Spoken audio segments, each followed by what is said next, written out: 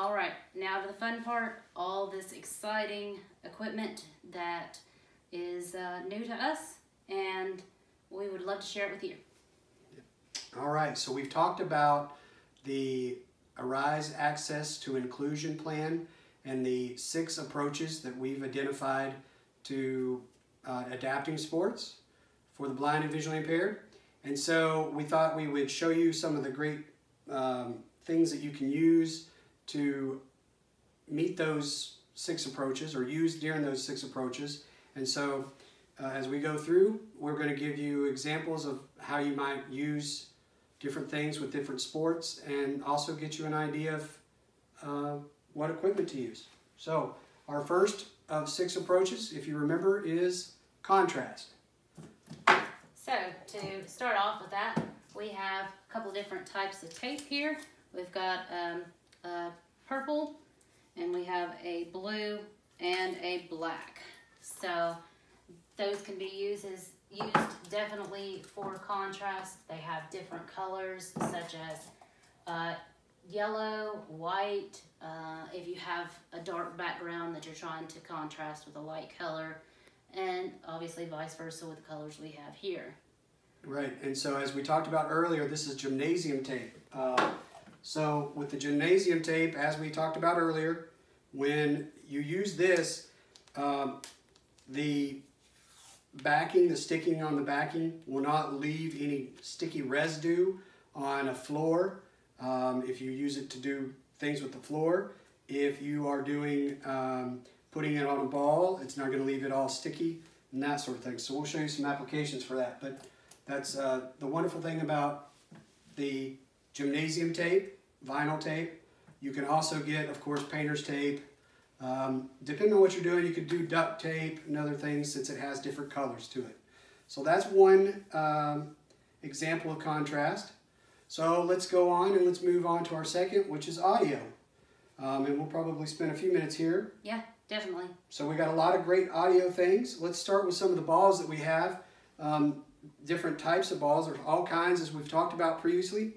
There are balls with rattles. There are balls with bells, beeping balls. So let's just go through what we got. So we have right here is, it just has, sounds to me like it has a single bell in it. This is a basketball. I believe they said that this is your standard Wilson basketball. The only adaptation is that it has the bell in it. Great. I have here a volleyball with a very loud bell in it as well. Very loud. And it's just like your standard volleyball. This one's it's white with some colors on it. Different. I believe that one was yellow. Oh, okay. This is the high contrast ball. Yes. Okay. So this is the high contrast ball with a bell in it. So now we're combining 2 approaches with it. It's a nice color, and it's got different specks of colors on it as well. So that's a volleyball. I didn't cram my colors. So. Yeah. All right. What do you got? I actually have another bell. This is a soccer ball with bells in it. So it seems to be a theme here. We're getting the bells out of the way. Right, yeah. All right. And then I have here a rattle. As you can hear, it's a lot different, but it's the same soccer ball. Let's see. It's a little bit, maybe a little smaller. This particular one is probably a junior ball. This is probably a regular size. These out of the way? Or? Sure, go through. All right. So those are balls with bells. Now they have balls with beepers. So I have here a beeping baseball. It's softball size, excuse me, and it has a pin in it. And when you're ready to play, you just pull the pin out, and it continues to beep until Ricky puts the pin back in. So this is a beeping baseball. It's more softball size, really. Yeah, it is. It's bigger. It's definitely softball size. Very hard as a softball or baseball is. So that's one type of ball with a beeper. All right, and then we have this is a kickball. It is bright red, so good for contrast, and it is also a beeping ball. So it makes that loud And the thing we like about this kickball is that it's foam. So it's very soft. Right, so you do not have to be fearful of being out in the field and being like, oh, it doesn't hit me, oh, it doesn't hit me. This one's not going to hurt if it does. Another use for this, and I'm still trying to develop this all out fully, but using several of these in a gymnasium or in a field, maybe for dodgeball, could be a way to modify dodgeball a little bit using these, because again, they're foam, they don't hurt if they hit you, so that's good. What else we got as far as... We have another bell there. Did we? Right there, you had your hand on it. I thought we already did this. This is the volleyball. Oh, no, this my one, favorite your one. favorite. This is my favorite ball out of all. This is a goal ball. So Goalball. We're 3-on-3 sport, and it's a specific sport that was designed for the blind and visually impaired, such as the beep kickball, beep baseball, five-a-side soccer with a soccer ball. These are all sports that are already designed specifically for blind and visually impaired. This is actually started after World War II. Goalball was as a rehabilitation activity for wounded veterans, and then it turned into a Paralympic sport. And again, it's 3-on-3. The object of the game is to roll the ball across the court into the other team's goal. The other team is laying out on the floor to block the ball, and everybody has a blindfold on, so no one can see. So anyway, this is an exclusive. All right, back to audio. Yeah, sorry. So I told you it's my favorite. I understand. Your other favorite, we do not have out here. Okay. So this is another beeping. It is a soccer ball. It's new to us. We haven't really seen one of these yet until we just got this one in, and it is got a toggle inside of it. So it has a beep that you can follow along while you play soccer. Right. And the other thing about this, it's soft as well. It's a foam ball, so this one could be used for dodgeball as well. Yeah. Yep. All right.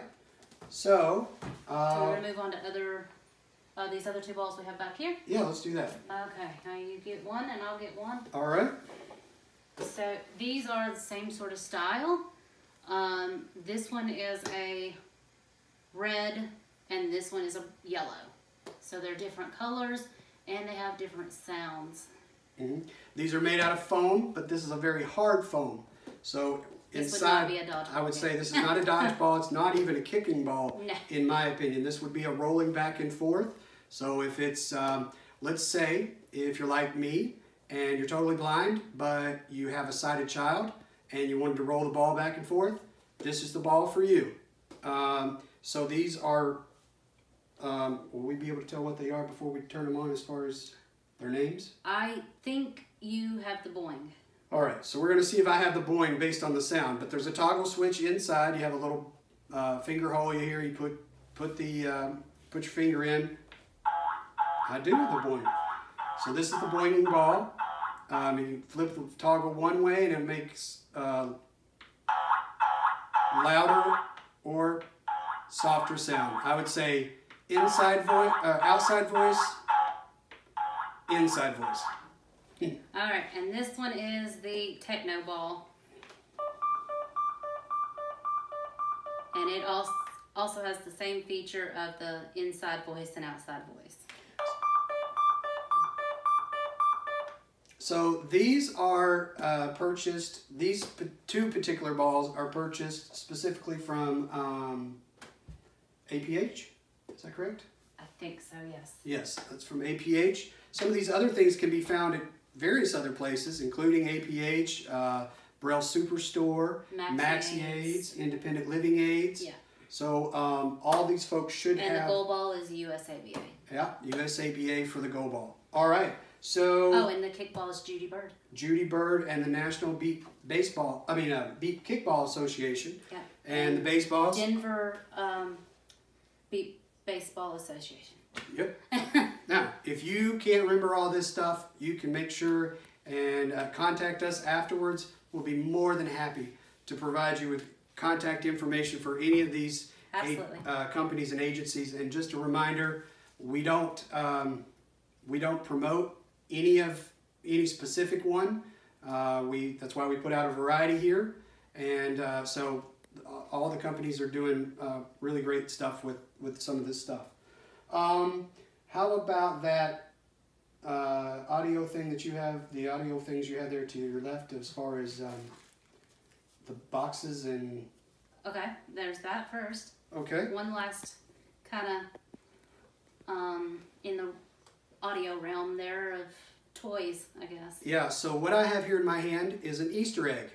It's a large plastic Easter egg, and it has a little button on it.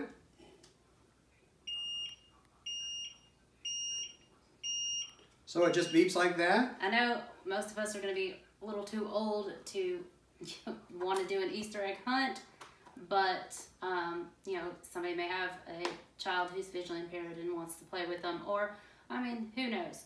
Grandma and Grandpa might want to get out there and do the Easter egg hunt too. That's right. And one of the things that I just played around with it to see what you could do, if you open it up, there's a sound source on the bottom half of the egg, and it gets a little louder when you take the egg off. But you also have the top part where you could put some candy in there if you wanted to make it a prize egg. The other thing that Christy was mentioning earlier when she said my other favorite ball is not out here is we forgot to bring out, but we have there are beeping footballs. So they also have footballs with bells inside of them, but we have a beeping foam football that we play with as a family out in the backyard, tossing it around and that sort of thing. So it's a really neat thing, and it works much like the beeping soccer ball. It has a toggle inside, or toggle inside that you just flip, and it will make a pretty good amount of noise. So, yeah. All right. So what else you got over there? All right. So this is a small sound block. It's really, I don't even know, 2 inches.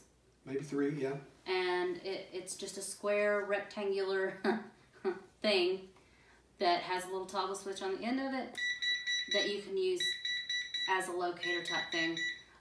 We would use this for like a capture the flag, where, you know, the one participant or tag, the person who's it would be the one that wears this so that the other people know where they're at. Or at least puts it in their pocket. Right, something like that to give you an idea of what we would use for that. Right, yeah. All right, here we go, Ricky. You gonna go with this one? And I'm gonna, while you talk about that, I'm gonna step over here to this base. So with kickball or baseball, softball, you have to have bases. And with the adaptation of kickball, baseball, that's for people with visual impairments, we have these really cool 4-foot tall foam bases, just like the ball. These things are made for you to be able to tackle them, to just knock them over, really run out and have a blast with playing kickball and stuff. And it has a toggle box that comes with it that there's first base and third base. No second base. No second base. And the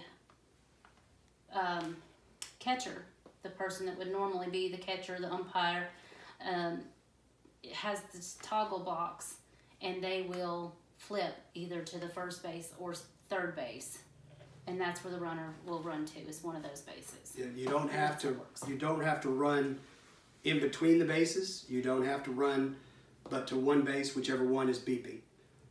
And the outfielders cannot come into past the bases, so they can't come into the infield. Yeah, and the beeps are different for the base from the ball. Oh, that's a good point. That type thing too, to kind of give people an idea of, you know, they're listening for different sounds. Yeah, so the bases are a solid buzz, a real solid buzz, and then the kickball you've already heard is just a beeping cadence. Yeah, cadence. All right, so what I have here is help me remember the name. Sound Source Pro. Yeah, it's like a... Or Sport, something like Sport Edition. Yep. So this is it's a rectangular box. It has on the back of it a place you can put a strap inside of it, two brackets to hold it with the strap. You can use it with strap, or you can just lay it down and like that. But this box has a control for volume, for, now that I'm going to try to remember, I won't, tone, and for rate. That's correct. It has a flip top on the top of it. It has the button to turn it on. And so let's see. If my batteries aren't dead, I think I left it on, Christy. Oh no.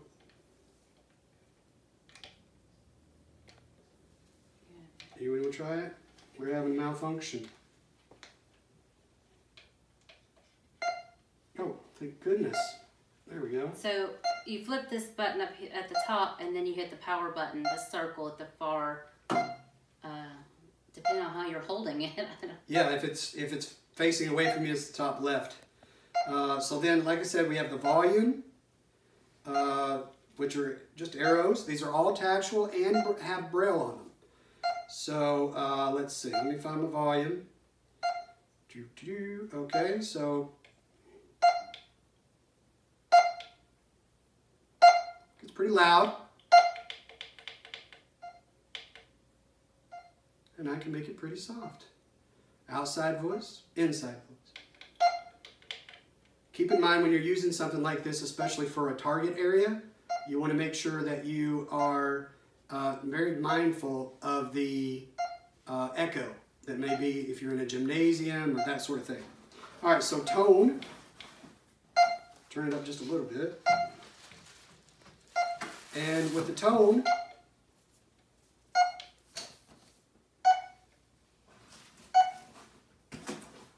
you can make it very loud pitch.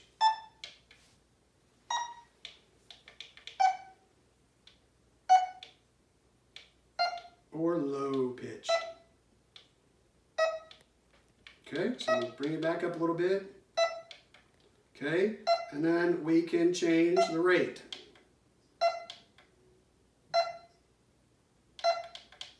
I think that's fine. Oh, that's going the wrong way, right? So it gets faster.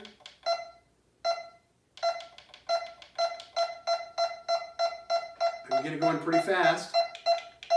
And I can do any combination of these things. So I'm going to turn it down here.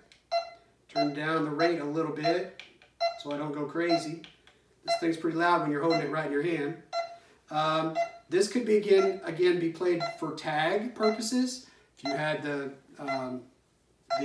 strap and you put it around your neck, this could be put into a soccer goal to determine where you're supposed to be kicking for the goal. It could go on the back of a basketball rim.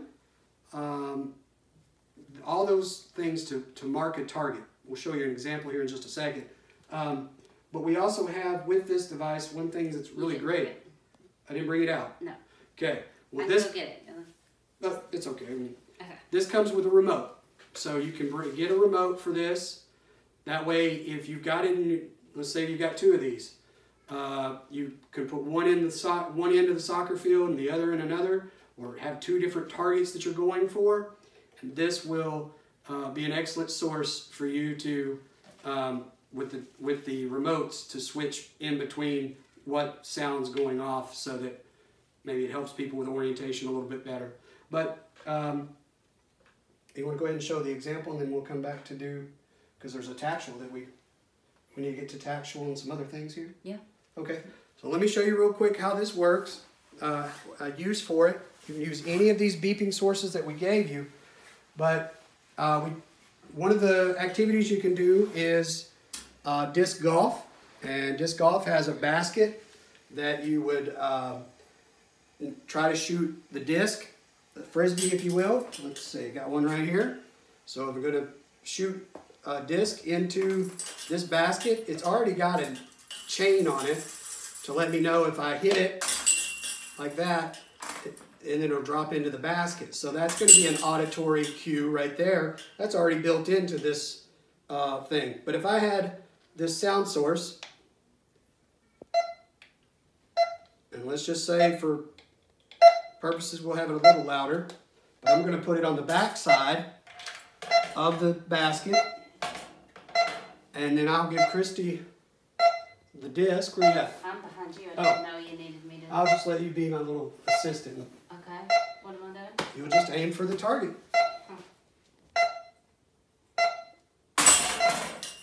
Hole in one. So that's a great example of how you can use some of these auditory,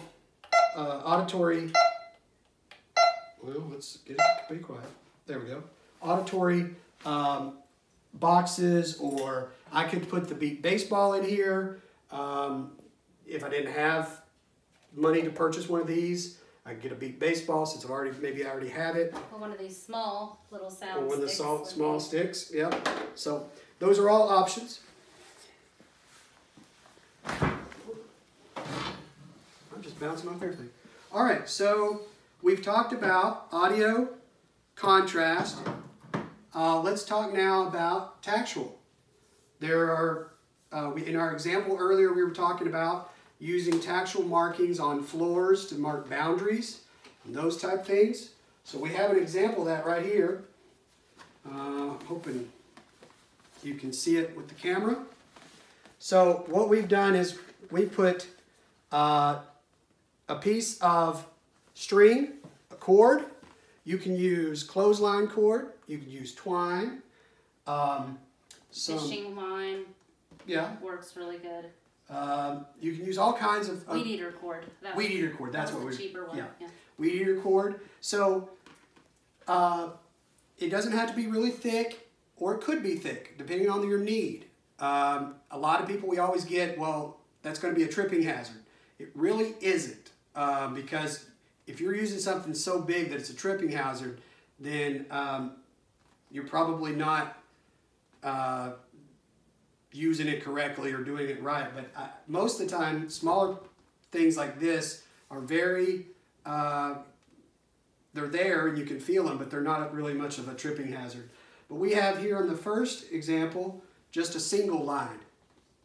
And then down here, I've kind of tried to give you an example of a double line that you might use. Now the tape we're using, you can buy different kinds of tape, gymnasium tape sizes. You can get the 2-inch Which or is the... this. This is the 1 inch, sorry. What is? What we're the using? tape is the 2 inch, isn't it? This is the, yes, this is the 2-inch. Yeah. So they And I think you can get 1 inch. 2, and 3 Is it 3 or 4? Yeah.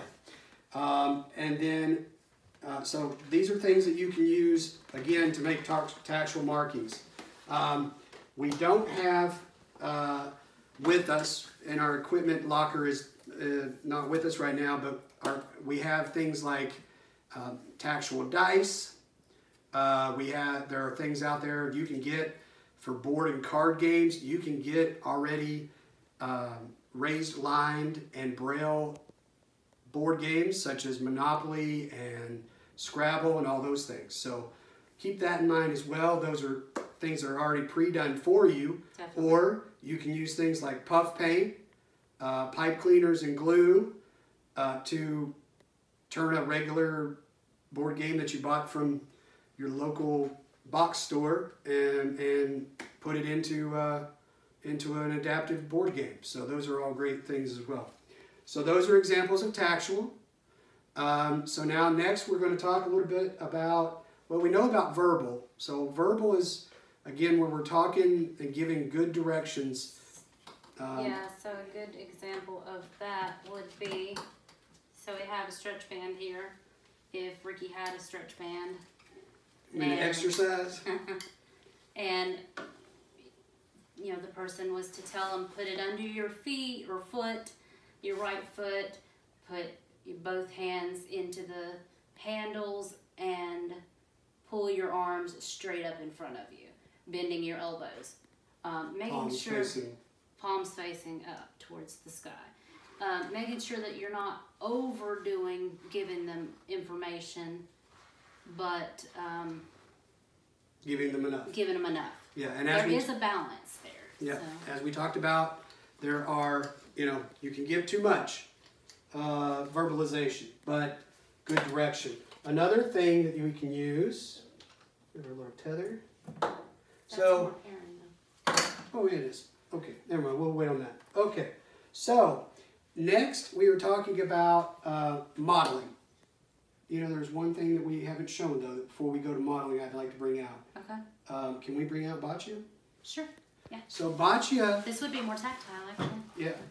So boccia is a sport that was actually developed for people with physical disabilities or limited mobility in their arms and upper body, where they can still play a sport that meets their needs. And so there's also a visually impaired division of it. The object of the game is to take the white ball, which is called the jack. The balls are made out of, is this vinyl? Am I saying that correctly? I don't know, because the ball I have feels different. Oh, okay. I have the shine ball. Okay, so they're made out of some different material, but they're like a huge hacky sack. Yeah, it's an oversized beanbag, hacky sack. Go back to the 80s, 90s. Mm-hmm. We'll bring it back. But anyway, so these balls are, they've got, you know, they're pretty stiff. They have different weights. They have soft and hard balls, not different weights. Actually, I think they do have different weights too. A little bit. There's a medium, a soft, and a hard. So they have different, that helps them go to different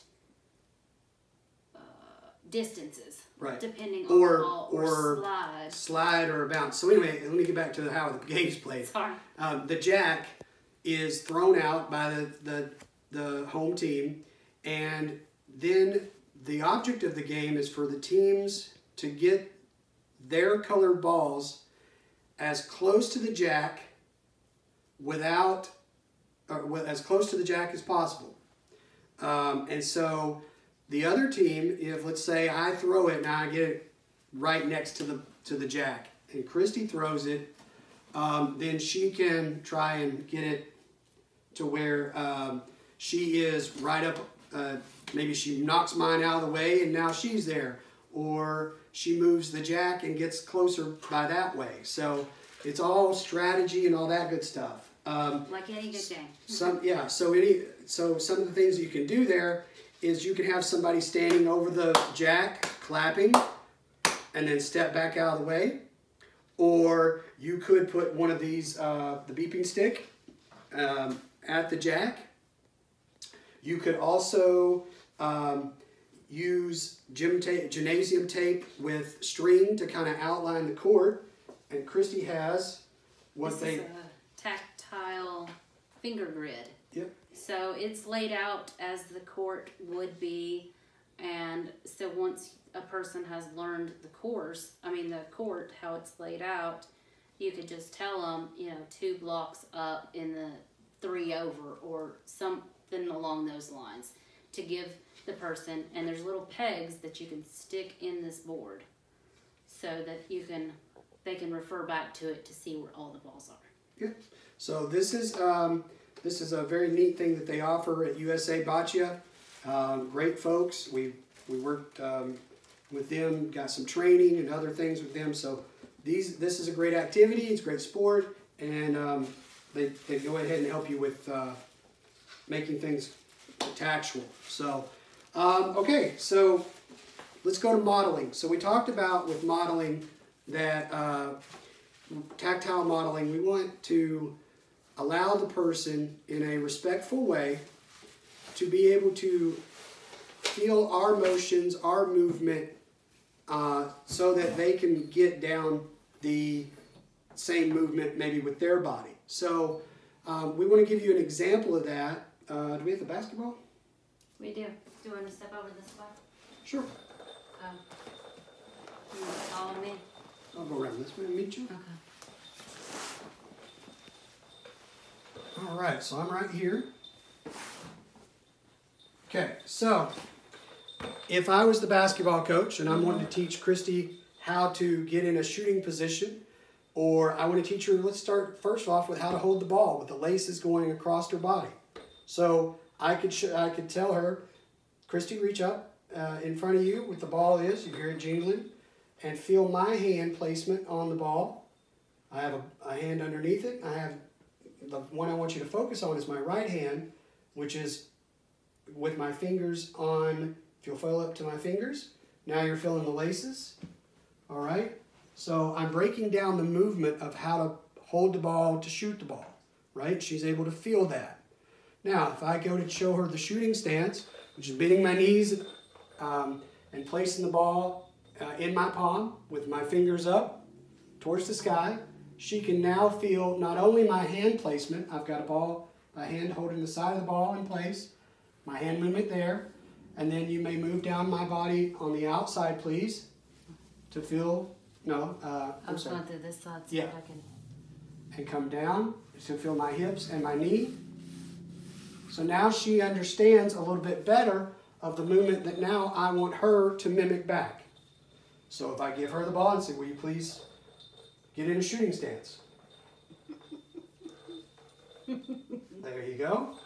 So she's able to model it, so or mimic it. So that's what we're meaning by modeling. So, all right. So next is our pairing, and with pairing, we've talked about earlier in our example. One of the examples we talked about was the running with a guide, run, walk, whatever you wish to do. And so one of the tools that we use for that is a tether. This is just simply a shoestring or a rope that we have tied on both ends, a loop in to the string. And if Christy and I are going to act like we're a running team here, she's going to take it and put it in. You want the bigger end? Or the... Oh, I'm good with the littler end. Okay. So she's putting the loop on her end of the rope around her fingers. I'm doing the same here. And we learned earlier that we actually do it a little bit differently. Because the loop on this end's a little smaller, I'm only using 3 fingers, but normally I have all 4 of my fingers. She likes all 4 in it. Yep, and I just like 2. Yeah. It's just a comfort level, it doesn't matter. But with this example, what we're going to do with pairing is we're buddy-buddy here, but I still have my independence to run as a totally blind runner, and I will have the freedom to kind of move a little bit back and forth, but if Christy's my guide, she's keeping her hands solid so that if I veer, which I do as a runner, then I kind of understand, okay, this is my boundary. I can't go any further. So this is a great example of pairing. And what else should we tell them about this? Is there any, the length. You've got to figure out. It depends on the person. Yeah, it depends on the team a little bit. But I will say that something really long is too much. Yeah. So So you want to keep it a safe distance. If you're so close that your elbows are bump to bump and you have no more cord, then it's probably not long enough. I would say this is about 10 to 12 inches long. I'm horrible on lengths, so that might be wrong. But one of the things, if you get it longer than you need, you can always roll your hand underneath it and grab a little bit of it to make it shorter. So what I've done is... you don't really want your fingers caught up in it in case of fall. Well, I've got it in my palm, is what I've got. Okay. Yeah, you're right, but I've got it in my palm just to make it a little tighter. It's just a way you could do it, but you want to try to play with it to figure out what works. And then as the pair, the guide is going to tell you, hey, and 50 yards, we have an incline that's about 20 degrees high, and they may tell you that. They could, if that's the information you want. Again, we're going back to verbal. They're going to tell you left turns, right turns, that sort of thing. So it's kind of a combination of both verbal and pairing. And pairing can be done in lots of things. It's been done in swimming, tandem cycling, obviously. I've seen it done in canoeing. Yeah, canoeing, kayaking. If you can walk. So if Christy, with having partial vision, as we talked about earlier, we could put a bright shirt on the guide, and the guide could run in front of Christy. Oh, no. Well, okay. No. Not Your brother. okay. Not me. So, all right. So the scenario of a higher partial, possible higher vision functioning person probably could use the contrasting with the guide, but it's still pairing because there's a partner there with them. In the school setting, walking around the gymnasium with a partner, or if out in the park, we do the sighted guide, human guide, however you want to say it, hand above the elbow, all that good stuff. You can do that, but please never ever, or at least we will not promote running with the sighted guide or human guide method. And specifically, I just feel like it's very important to say this, never run with a cane. It's just not safe. It's especially fully extended. Okay, so we've went through all the 6 approaches. Now it's time to move on to some of the community and national opportunities that you have to get involved in activities. And so we'll go back to our PowerPoint and start talking about those different types of opportunities. Hope you enjoyed.